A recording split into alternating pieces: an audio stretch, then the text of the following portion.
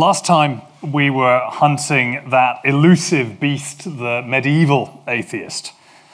But now, as we come into the 16th century, our quarry is starting to break cover.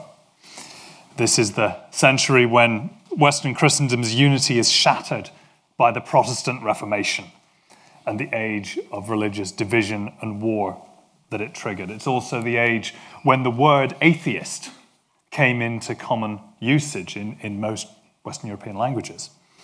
And most histories of atheism recognize that this is at least a part of the story. But what part?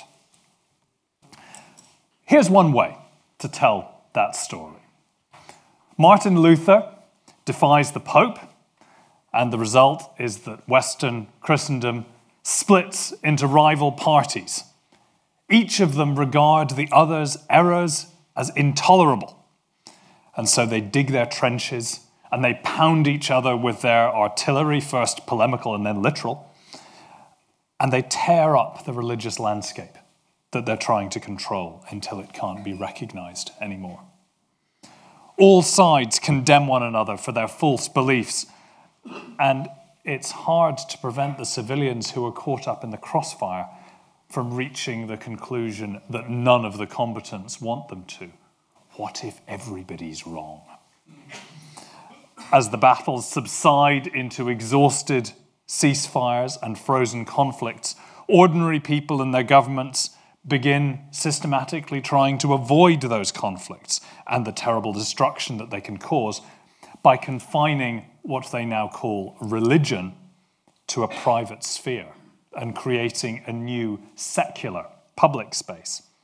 People who can't agree about religion can at least work around it, and eventually discover that they didn't particularly miss it. And so religion gets confined to quarters, like a once formidable relative sent to a nursing home. Spoken of with respect, paid a ritual visit occasionally, honoured its debts, but not allowed out in public where it might cause distress or embarrassment. And in truth, although it would be crass to say so out loud, it's simply kept ticking over until it dies a natural death. Now, that's a powerful story, and there's a fair bit of truth in it. But you'll notice that the world it explains is not quite the world that we have. It doesn't explain why European Christianity endured so strongly for so many centuries after the Reformation. Nor does it explain why, in our own times, a religiously fractured society like the United States is so much less secular than relatively homogeneous ones like, say, Norway or France. Above all, I think this mistakes the part that unbelief played in the Reformation itself. Unbelievers weren't cast merely in supporting roles as battlefield medics or as the architects of post-war reconstruction. They're a decisive part of the action from the beginning. The Protestant reformers saw their movement as, amongst other things, a crusade against what they called superstition.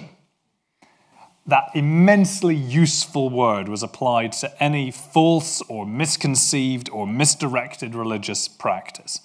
And since classical times, the word superstition had had an opposite, which, depending on which language you were using, was either impiety or atheism. So this was the unwelcome choice set before Christians in the Reformation era.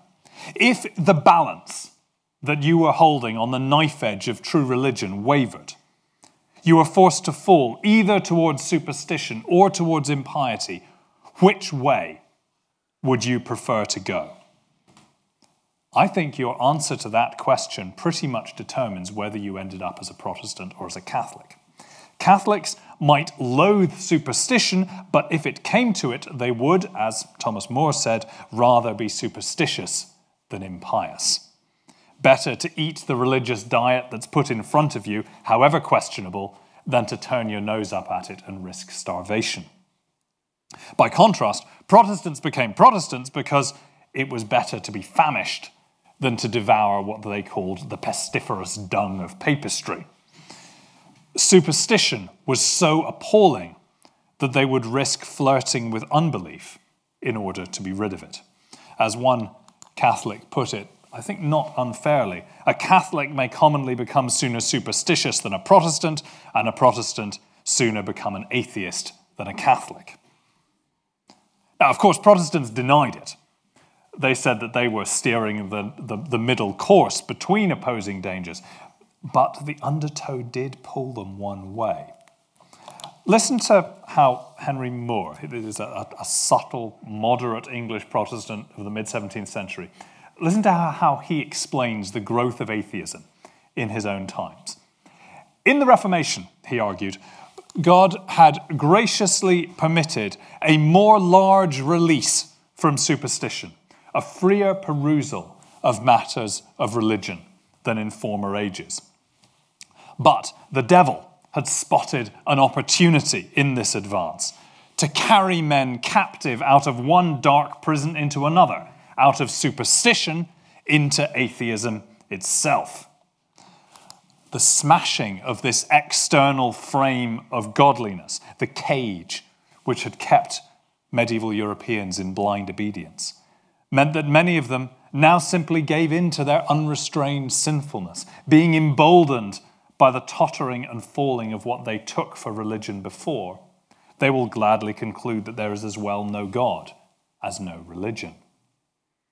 Now, Henry Moore saw opposing this kind of atheism as his life's work, but the one solution he was never willing to consider was rebuilding the prison. As Catholics pointed out, this was not some regrettable side effect of the Protestant Reformation. It was integral to it. The Protestants' whole business was to mount frontal assaults on long-accepted Christian doctrines, mercilessly mocking anyone who was gullible enough to believe the ridiculous lies spewed out by the priests of Antichrist.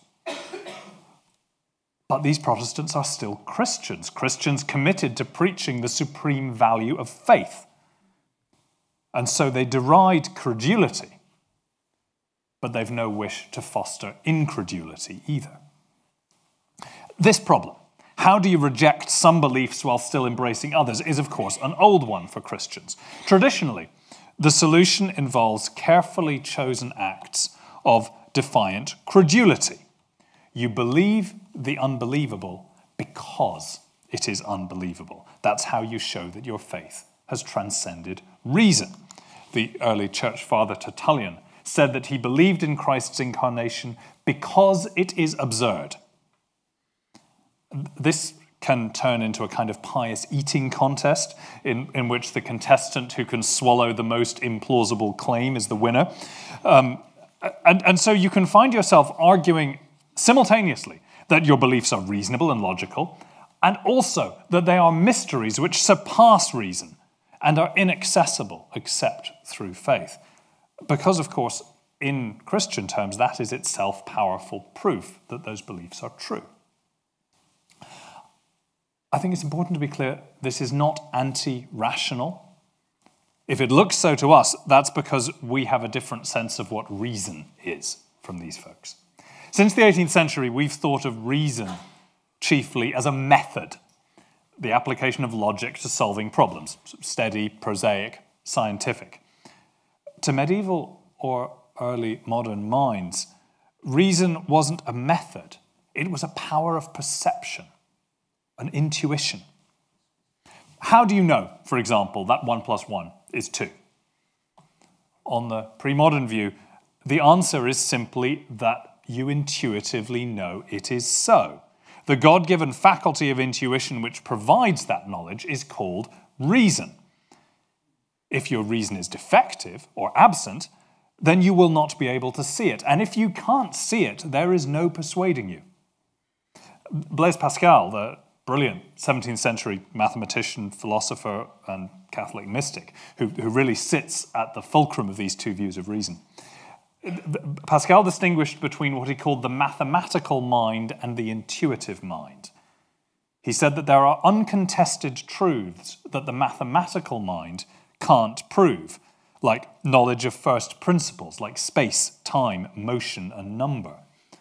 Accepting these truths, he said, isn't a process of logical deduction. It's much more like a leap of faith. In that case, reason teaches us that reason is fallible, because reason is a power to perceive truths that lie outside yourself.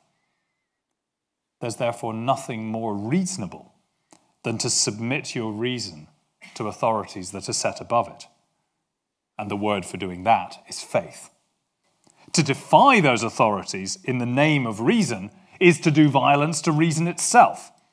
So if there's any apparent conflict between our frail and fallible rationality and the certainties of the true faith, it stands to reason that reason should give way. Now, the Protestant Reformation uses reason as a battering ram against this entire structure. Alarmed Catholics were quick to warn that their enemies were decaying from faithful believing to carnal reasoning. And so, as well as defending their doctrines as logical and rational, which they did, Catholics emphasized that the Protestants were guilty of something much worse than making mistakes about theology. They were revealing themselves to be incredulous, and therefore, of course, self-evidently wrong. This battle over credulity is fought above all in one arena: the Catholic doctrine of transubstantiation, the long-established claim that when a priest consecrates bread and wine during the Mass, it is wholly, physically, but undetectably transformed into the literal human flesh and blood of Jesus Christ. Of course, Protestants reject this, but most Protestant arguments against transubstantiation boil down to claiming that it's impossible or that it's ridiculous. And to call something impossible is to say that God can't do it. And that can sound blasphemous. In the mid-1540s, a group of English Catholics laid out a defense of transubstantiation. They assert that it's reasonable, but also, as one of them put it, that it transcended rationality and credibility, surmounting incomparably all wit and reason of man. The more that a doubter by reason ransacketh and searcheth for reason in those things that passeth reason, into the further doubt he falleth. So this is not an argument that disapproves of reason, it disapproves of carnal reason, doubting, self-based, and therefore self-limiting. The Regius Professor of Divinity at Oxford argued that in the doctrine of the Mass there be many things that appear strange unto carnal reason. Unless we believe, we shall not understand. Unless we think ourselves unworthy and unable to know such high mysteries and secret things, the said mysteries and secret things shall be hid from us. The most formidable of these writers, Bishop Stephen Gardiner, argued that even to ask how the miracle of transubstantiation was performed was a token of incredulity.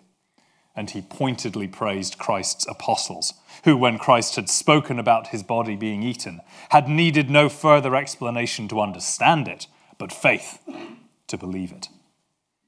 The reason that the Protestants couldn't understand it wasn't because they were stupid, it was because they were faithless. What made this argument so effective was that it was so nearly true. Protestant attacks on the Mass really do have a whiff of incredulity about them. They tend to meet the Catholics' philosophical precision not with counter-arguments, but with derision.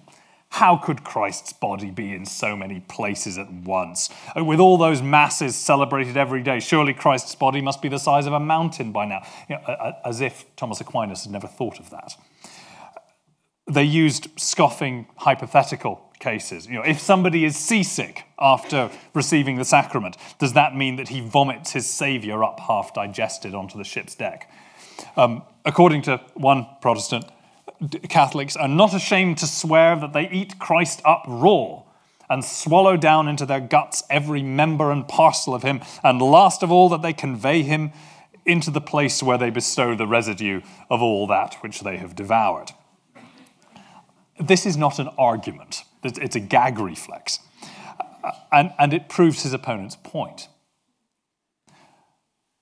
The Sly French essayist Michel de Montaigne, who we'll be hearing more of, believed that the Protestants' reckless scorn had started a fire that swept swiftly out of control among the common people.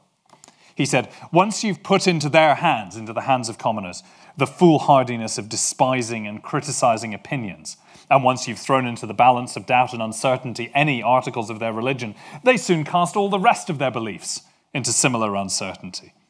They had no more authority for them, no more foundation, than for those you've just undermined. Then they take it upon themselves to accept nothing on which they've not pronounced their own approval, subjecting it to their own individual assent. It is not long before rueful Protestant observers are agreeing, saying that the devil is whispering into believers' ears, you thought that this or that was a truth, but you see now it comes to be debated, it proves but a shadow. So are other things you believe, if once they were sifted and debated. There are well-documented stories of individuals who went from the old church to Protestantism and then beyond to more radical skepticism. But in case Catholics are inclined to be smug, this isn't a uniquely Protestant problem. In this battle over credulity and incredulity, Catholics and Protestants matched and parried one another blow for blow. Protestants are just as quick as Catholics are to wield accusations of incredulity. They insist piously that God wanted not a curious head, but a credulous and plain heart. They lambast the way that Catholics supposedly are using blind and foolish reason. They even try to turn the tables on transubstantiation, claiming that that doctrine is so lumpish and carnal that it's a kind of atheism. On his deathbed in 1551, John Redman, a giant of theology at Cambridge University, whose long-standing Catholicism was crumbling into doubt in the last year of his life, Redman wrestled openly with this subject. Anxious friends at his deathbed asked him to affirm his faith in the traditional doctrine, but he replied that the way it was normally formulated was too gross and sounded uncomfortably like cannibalism. His questioners rephrased the question more delicately. Did he agree that Christ's body was received in the mouth, they asked him. He paused and did hold his peace a little space, and shortly after he spoke, saying, I will not say so. I cannot tell. It is a hard question. But surely, saith he, we receive Christ in our soul by faith. When you speak of it other ways, it soundeth grossly. Now, if you're a Catholic, here's a man whose faith is seeping away. If you're a Protestant, here's somebody who is seeing beyond crude, faithless literalism to a deeper spiritual reality. It's the distinction, as George Herbert would put it the next century, between looking at glass or looking through it. Herbert, who is maybe Orthodox Protestantism's finest poet, is uncharacteristically blunt on the question of transubstantiation. In an unpublished poem, he wrote that Christ came to abolish sin, not wheat. Flesh cannot turn to soul. Bodies and minds are different spheres. I think that cannot is the heart of the matter. To Catholic ears, that's incredulity. That is binding God's omnipotence in the weak chains of human reason. Whereas to Protestants, that's an insistence that the Catholic doctrine fundamentally misunderstands Christ's sacrifice and drags him down to the filth of humanity. This accusation of incredulity is an invaluable way of explaining why your arguments have not won the other side over. It's not because they are idiots who can't follow an argument. It's because they are fools who say in their heart that there is no God, even if they don't admit that to themselves. So your dispute, then, isn't really about doctrine or interpretation. It is about your opponent's carnal inability to see the ravishing spiritual vision that's before your own eyes. And once you've defined an argument that way, you can lay claim to an effortless superiority and simultaneously close down any possibility of further argument. And therefore, pursuits of ever more authentic faith generate constant accusations of unbelief. So, Protestants mocked Catholics as credulous, Catholics scorned Protestants as incredulous, Protestants lambasted Catholics as incredulous, and naturally enough, completing the square, Catholics derided Protestant credulity when they had the chance. Here the focus was the Bible, the fundamental source of religious authority for Protestants. And the question is, how can you know that the Bible is in fact the inspired word of God? Protestants had lots of answers to this, but most of them in the end came down to a matter of faith.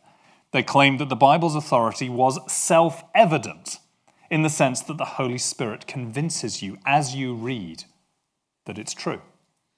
And, of course, if the Holy Spirit doesn't convince you of this, well, clearly you are an outcast unbeliever whom God has rejected.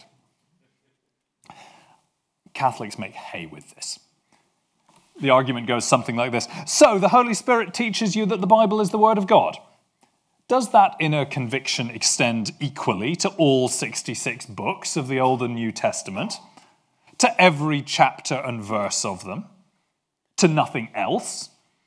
Does the Spirit then guide your understanding of it? If so, why do other readers understand it differently? If not, how can it be that the Spirit authorizes Scripture but lets people misinterpret it? What do you do about the textual glitches and variations between different manuscripts? Which one of them is the inspired version? How can you be sure? Has the Spirit told you that too? The purpose of this Catholic argument was, of course, not to dismiss the Bible, but to prove that the Bible's authority ultimately derived from the Church, and all Christians should submit to the Church. But it turns out to be much easier to demolish claims about the Bible than to establish a Catholic alternative in their place. Now, all's fair in religious polemic. We shouldn't take outraged accusations of unbelief too seriously. But I think this much is true. This battle for credulity was a high-wire act. To attack your opponent's doctrines as nonsensical and an affront to reason, while defending your own as incomprehensible and transcending reason, is an exhilarating and dangerous rhetorical achievement. All sides in the Reformation were encouraging open-hearted faith and corrosive skepticism at the same time. They are teaching believers simultaneously to doubt and to loathe doubting. Skepticism isn't the opposite of faith in this world. It is a necessary part of it. Now, in all of these debates I've been talking about so far, Catholics and Protestants tend to write about each other as if they're different species. But of course the reality is much more frightening than that. They're the same people, and they are liable to convert from one side to the other. Every Protestant of the first generation had been raised a Catholic. The battle lines hardened after that, but conversions in all directions continued. The Reformation offered believers a religious choice. Most people did not want such a thing, stuck to the faith in which they'd been raised. But even that is a choice of a kind. Believers are being forced to sit in judgment over their own beliefs. And in a world where they've been brought up to assume that submission is what true faith does and choosing is what heretics do, that's profoundly disturbing. In 1565, a French Protestant preacher called Pierre Ryrie described some alarming people whom he'd met in a southern French city, probably Lyon. And since, he said, the abuses of false religion were demonstrated to them, meaning Catholicism, of course, since that, they judge both the true and the false in the same way, and despise them both as if all was merely the dreams and the reveries of the human mind. These people, as he describes it, have a clear hierarchy of truth. Catholics, they dismiss as blind. Protestants, those of the Reformed Church, are one-eyed, and they themselves who've left all such errors behind are denesi. I'm not entirely sure how one pronounces that word. Anyway, it has a double meaning. The surface meaning is educated or enlightened, but it also carries the sense of deflowered or sexually experienced. Very French. These people are serial converts. Their education in unbelief consists of the multiple religions that they've passed through, and they have attained some enlightenment at the cost of their religious virginity. They can't go back, even if they had wanted to. Viré's account is a picture of how the Reformation is a journey from innocence to experience. It implies that this battle over credulity and incredulity is ultimately fought not between competing religious parties, but within individuals. I want to spend most of the rest of this lecture looking at three contrasting individuals, one French, two English, who show how that battle could play out. Our Frenchman, of course, is Michel de Montaigne, writing his essays in genteel retirement in the middle of the French religious wars, condemning those on both sides who are quick to claim that they're killing in God's name. Now, Montaigne, for all his avowed Catholicism, has a persistent reputation for atheism. It's true that his essays are, for the most part, astonishingly secular. Occasionally he cites the Bible, but much less than he does ancient pagan writers. Occasionally he mentions God, but in the same way that he does fate or nature. They're all treated as metaphorical abstractions. His essay titled "To Philosophize is to Learn How to Die" does say in passing that death is the origin of another life, but its main thrust is that we should take comfort in the finality of death. Do you not know, he imagines nature saying to those who fear death, do you not know that in real death there will be no second you living to lament your death and standing by your corpse? You will not desire the life which now you so much lament. Death doesn't concern you, dead or alive. Alive because you are, dead because you're no more. So, this is somebody whose Catholicism is not exactly simple and straightforward. He admitted that as a young man, he'd been drawn to Protestantism. Lured, he said, by an ambition to share in the hazards and hardships attendant upon that fresh young enterprise. It was exciting. Many years later, some friends were convinced that he still was a Protestant deep down inside, and he indignantly denied it, although he admitted at times he did find some Catholic practices rather odd or rather empty. He made fun of his fellow believers. He found it ridiculous, for example, that Catholic armies treated victory as vindication from God, but refused to see defeat as vindication for their enemies. In one of his most famous essays on the cannibals, he argued that the supposedly savage peoples of the Americas were in truth no more barbaric than European Christians. Torturing and burning heretics, he said, isn't obviously nobler than cooking and eating people. And he added a jaw-dropping comment, which I think is too easily missed. There is more barbarity in eating a man alive than in eating him dead. Now, since eating living people was not commonplace in 16th century France, Montaigne can only have been referring to the Catholic Mass. A Catholic who can say this is, to put it mildly, capable of impressive imaginative detachment from his own beliefs. Now, we know that Montaigne's intellectual guiding star was the 2nd century Greek Sextus Empiricus, whose works had recently been rediscovered, and who is the most powerful ancient advocate of philosophical skepticism, the doctrine that all knowledge is uncertain. Montaigne had drunk very deeply of this. It became a rule for him not to believe too rashly, not to disbelieve too easily, and above all, not to rely on that fine brain of yours. There is a plague on man, he stated, his opinion that he knows something. If we search for certainty on any subject, he warned, we will at length discover that it's impossible to find two opinions which are exactly alike, not only in different men, but in the same men at different times. no truth is ever definitively established. This might sound like a shortcut to atheism, but that's not how it played out. Philosophical skepticism of this kind makes God unknowable, of course, but it also makes the material world and everything else that we think we know equally unknowable. It is so sweeping in its dismissal that in the end it's neither very practical nor very dangerous. Pascal in the next century was impatient with it. He argued that yes, when we're awake, we can't prove that we are not dreaming logically, but nevertheless we know that we're not. The fact that we can't make that proof merely demonstrates the weakness of our reason. It doesn't demonstrate the uncertainty of all knowledge. With a little bit of nimble footwork, you could finesse skepticism into an argument for Christian orthodoxy, not against this. And Montaigne showed exactly how to do it. This is how it works. Once you've accepted that your own reason is what he calls a two-handled pot that you can grab either from the right or from the left, you can make it do anything, you're forced to look beyond it. Whether you find a doctrine credible or incredible is beside the point. It's madness to judge the true and the false from our own capacities. We need to look outside ourselves.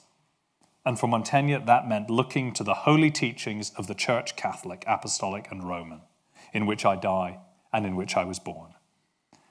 Nor could he embrace its teachings with reservations and with doubts. We must, he said, either totally submit to the authority of our ecclesiastical polity or else totally release ourselves from it.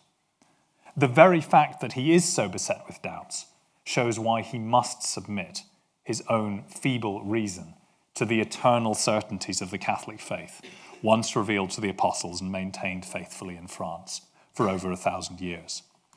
Our religion, he explained, didn't come to us through reasoned arguments or from our own intelligence. It came to us from outside authority by commandments. That being so, weakness of judgment helps us more than strength, blindness more than clarity of vision. So skepticism in this case does not beget atheism. It's the solvent of any kind of pretension to knowledge, and therefore it's the necessary beginning of true faith. Well, up to a point. This gambit, fideism as the philosophers call it, doesn't actually answer doubts, it just bypasses them. And as our second character shows, that comes with a cost. William Chillingworth was an intense young student in Oxford in the 1620s, given, he said, to sleeping too little and thinking too much. He too discovered Sextus Empiricus. Skepticism went to his head. By degrees, a friend recalled, he grew confident of nothing and a skeptic in the greatest mysteries of faith. In 1629, these mounting anxieties turned into a crisis, and he converted to Catholicism. He travelled to an exile seminary in France. I mean, this is a bold decision for an Englishman to take. Its likely consequence is lifelong exile. He later recalled that he did it in a desperate search for certainty. Catholic arguments had made him doubt that there was any sure or reliable truth to be found in Protestantism, and so he sought certainty in the bosom of the Church of Rome. And it doesn't work. Within months, he's back home. The reality of 17th century Catholic life turns out to be shockingly different from the sort of idealized universal church he'd imagined. But he does not slot happily back into Protestant England. For as much as 5 years, he was, as he said, doubting between communions. He conferred at length with his godfather, who conveniently enough just happened to be William Laud, the Bishop of London and future Archbishop of Canterbury. Chillingworth's own plan to resolve his crisis was, characteristically, to write a book, thrashing it out. And he apparently swore an oath before Laud, his godfather, to withdraw from communion with either church for 2 years. He claimed that this was so that the planned book would appear impartial. But it's pretty obvious he's also buying time for his own indecision. That's still his situation in 1634, when he is hired to be the tutor to the daughters of the Catholic daughters of a religiously mixed family by the Catholic mother who wants to, she thinks he's still a Catholic, and is going to keep them in that tradition. Instead, Chillingworth encourages the young women to explore their doubts. He tells them that Catholicism is founded on lies, explains that the reason he'd converted was because of the unsoundness of Protestant religion and not the truth of the Catholic. And he mused to them that if a third way were opened, the Catholics would have no less to do to defend themselves than the Protestants. Unsurprisingly, when the lady of the house hears about this, he's thrown out. Finally, in 1635, he conforms to his godfather's church again. The long-awaited book is finally published in 1638, by which time it's evolved into an anti-Catholic polemic. The religion of Protestants, a safe way to salvation. But the Protestantism he's defending here is pretty odd. He told the girls to whom he was tutor that his imagined third alternative to Catholicism and Protestantism, which he called simply Christian, would fit better in the Protestant than the Catholic Church, not because Protestantism was any truer, but because it wasn't, as he said, so straight-laced. That seems to have been the spirit in which he conformed. His book firmly rejected the Catholics' claim to find infallible authority in the church, but he wouldn't set up the Bible as an alternative infallible authority. He warned instead that infallibility of the kind that the hard men on both sides were offering was an illusion, and he was trying to find a way of dealing with that. It's a strange book. The arguments fall into two dangerously unbalanced parts. His attack on the Catholic claim that their church is infallible is devastatingly effective, but he's much less successful in building up his own side of the case than he is at demolishing his opponents. How can we be sure that the Bible is God's word? The only way that he can answer this is by redefining certainty. He says we can't be certain of the Bible's authority in the same way that we could be certain of a mathematical theorem or even a scientific fact. At best, he says, we can be morally certain as the nature of the thing will bear. As lawyers would say, certain beyond reasonable doubt. In one extraordinary passage in the preface to the book, he tells his Catholic opponents that if their arguments, weighed in an even balance, would have turned the scale and have made your religion more credible than the contrary, certainly I should with both mine arms and all my heart most readily have embraced it. There is a juddering, grinding gear change in the middle of that sentence, if you notice. At the start, he is talking about the most finely balanced of reasoned judgments, made according to the balance of probabilities, can be tipped by a hair. One of the two religious alternatives might emerge looking fractionally more likely than the other. And once he has made this carefully weighed judgment, he says he will embrace whichever conclusion he reaches with all my heart, free from any doubt. So give him 51% confidence that you are correct, and he will give you 100% commitment. Now, I think it's plain enough why he ends up in this bizarre position. He wants to give 100% commitment because that's what Christians do. But he no longer believes that much more than 51% certainty is available. He's been playing theological beggar my neighbour, ensuring that everybody else's religious arguments are left looking as weak as his own, and then he is making the miserable best of what's left. It's no surprise that when Chillingworth dies only 6 years later at the age of 41, the Protestant hard man who attends him at his deathbed is appalled, fails to persuade Chillingworth into a more conventional Protestantism before he dies, and instead ends up presiding at his funeral, where he buries a copy of Chillingworth's book with him and says, "Get thee gone then, thou cursed book, that thou mayest rot with thy author and see corruption." By then, though, England's reading public have been introduced by our third character to another unnerving model of how to be Protestant in a world of uncertainty. Sir Thomas Browne, in his Religio Medici, this is an instant bestseller when it's published in 1642, a sly meditation on Christianity from the perspective of a physician. Brown wants his readers to know that his religion is not a matter of habit. He's chosen it. The rules of my religion, he says, are drawn not from any particular church, but from the dictates of my own reason. If that's not alarming enough, he added that reason had once led him to doubt the immortality of the soul or the existence of hell. He's now left those errors behind him. But he continues to believe that Christian orthodoxy is beset with what he calls sturdy doubts. Indeed, that some of the Bible's stories exceed the fables of the poets.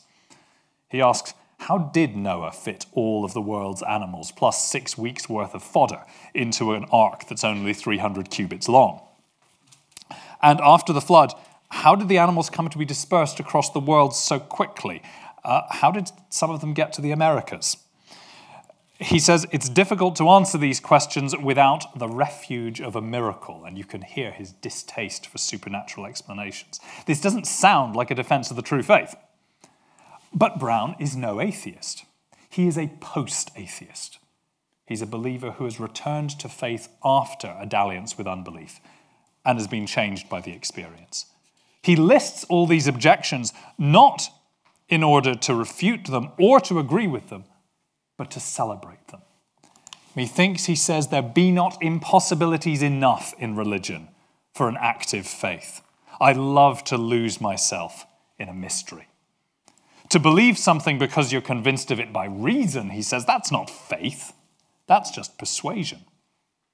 He says that he eventually conquered his doubts not with arguments, but on my knees in prayer.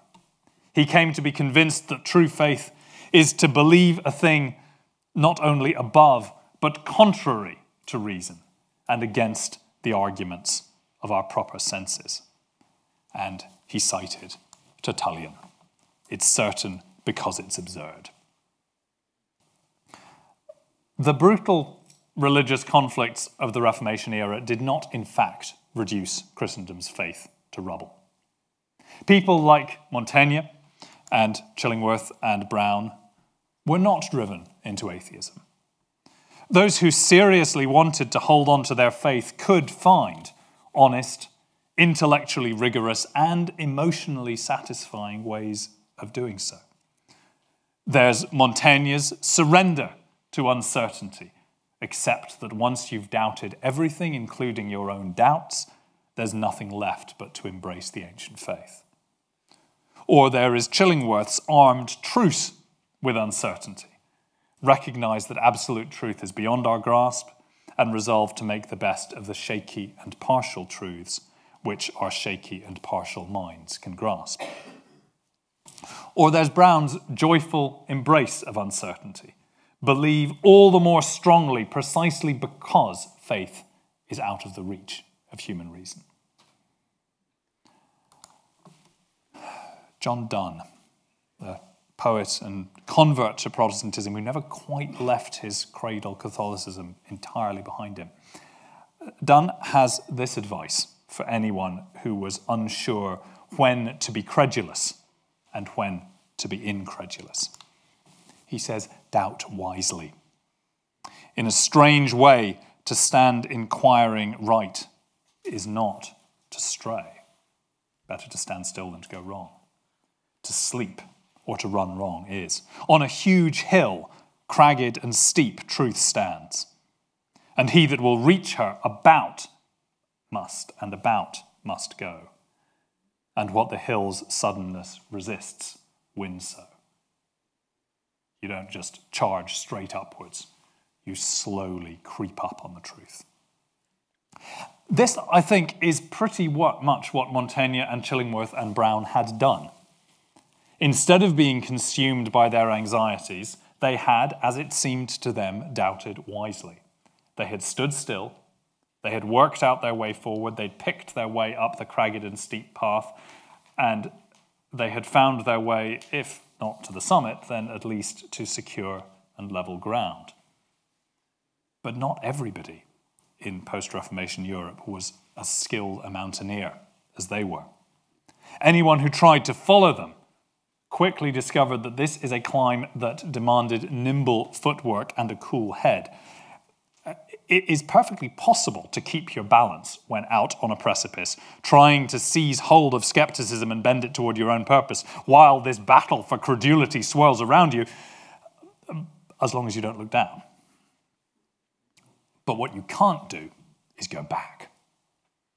Believers of this kind, the survivors of doubt and anxiety, are different creatures from their more naive predecessors.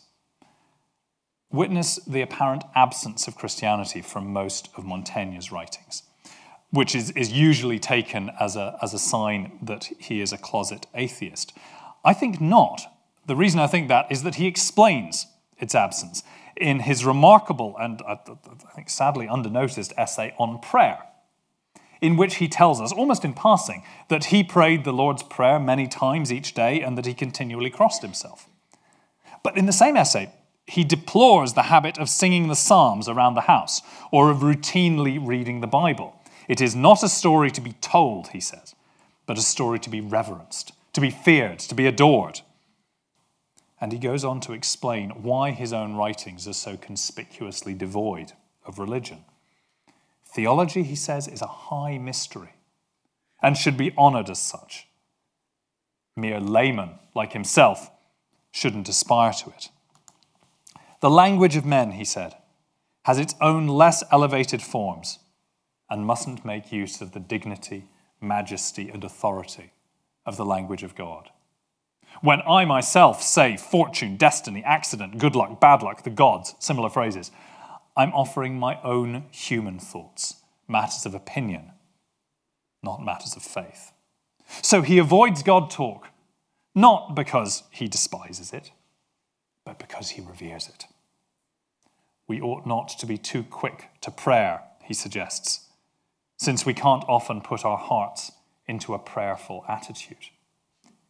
He even wonders if a decree forbidding anyone to write about religion, unless they're a priest, would be just and prudent.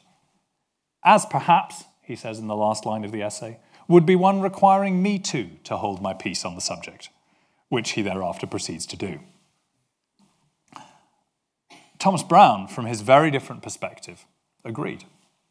He advanced his own religious views, but he also warned against staking out too bold a position.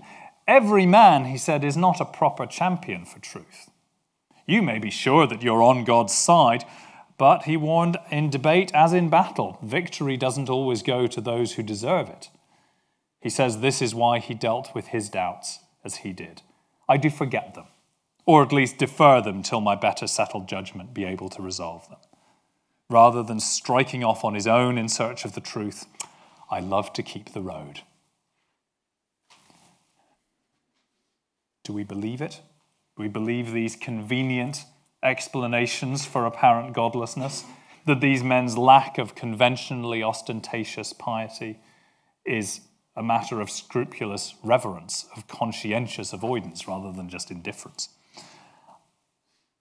I think I do, because these people are not compelled to make any of these claims. But the matter is certainly open to doubt. Montaigne justifies his argument against frequent prayer by citing not the Bible, but the ancient pagan historian Xenophon.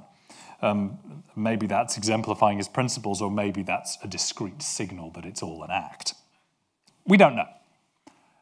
And it doesn't matter, because either way the result is the same. Take these skeptics and post-skeptics at their word, accept that as a matter of conscience, they're withdrawing their faith reverently from public turmoil, building it a cloister where it can worship undisturbed in peaceful and honored seclusion. The effect is still that God is newly absent from most of everyday life. Contemporaries had a word for that absence, however piously and sincerely it was intended. They called it atheism. Thank you.